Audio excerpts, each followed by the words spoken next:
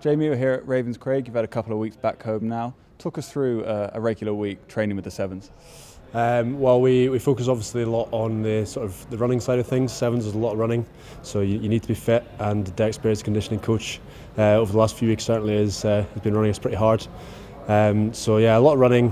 We do a lot of skills work with John, a lot of contact work through the week, and then focus on the rugby as well. We're off to Sydney and Hamilton next. Last time you were in Sydney, it was scorching weather. How are you going to prepare for that when it's so cold here in Scotland?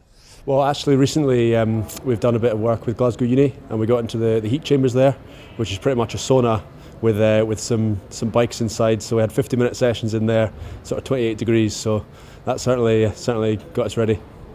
What have the guys learnt from the first couple of tournaments? It was a good performance in Dubai, but not quite what we wanted in Cape Town. Yeah, Cape Town, a lot of injuries hit, and it was difficult then. But yeah, a lot of positives from both tournaments actually. We came really close. Obviously, we had Argentina in our group that just fell short of, and they went on to get to the final. So it shows you in sevens, just those margins, and a lot of positives from Dubai. Obviously, getting to the quarterfinals. So a lot that we are going to take forward into these two tournaments. It's going to be a tough pool in Sydney with USA, Canada, and Australia. What are those teams' strengths? They're pretty strong teams. Australia certainly bring a lot of line speed, put a lot of pressure on you, and you've seen USA and Canada, they've been performing really well the last two tournaments.